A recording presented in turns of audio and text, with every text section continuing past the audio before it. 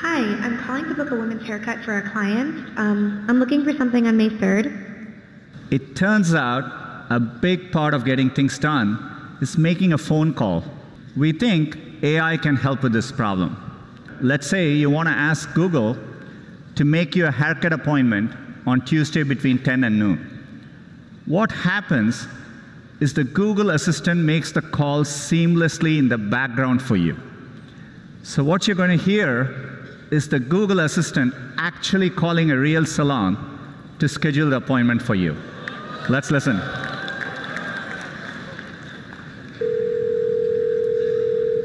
So how can I help you? Hi, I'm calling to book a women's haircut for a client. I'm looking for something on May 3rd. Sure, give me 1 second.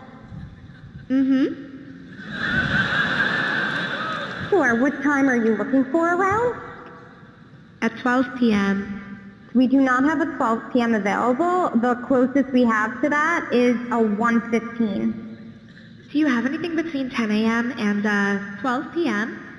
Depending on what service she would like. What service is she looking for? Just a woman's haircut for now. Okay, we have a 10 o'clock. 10 a.m. is fine. Okay, what's her first name? The first name is Lisa. Okay, perfect. So I will see Lisa at 10 o'clock on May 3rd. Okay, great. Thanks. Great. Have a great day. Bye.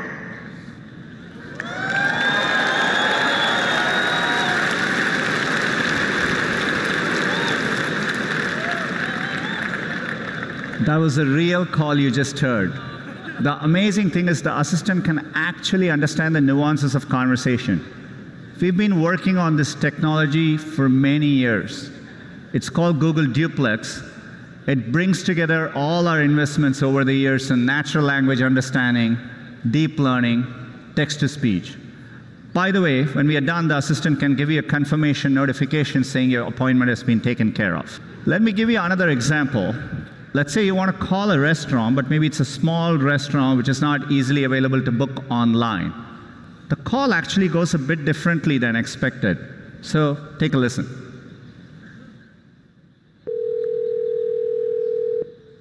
How may I help you? Hi, I'd like to reserve a table for Wednesday the 7th.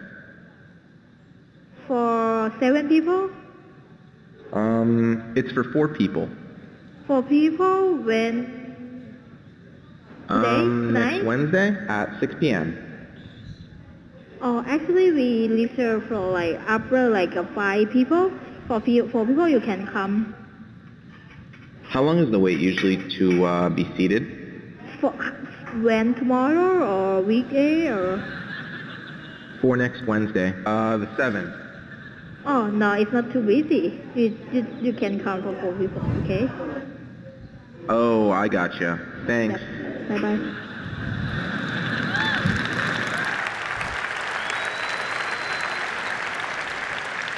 Again, that was a real call. We have many of these examples where the calls quite don't go as expected, but the assistant understands the context, the nuance. It knew to ask for wait times in this case and handle the interaction gracefully. Look, we're still developing this technology, and we actually want to work hard to get this right, get the user experience and the expectation right for both businesses and users. But done correctly, it'll save time for people and generate a lot of value for businesses.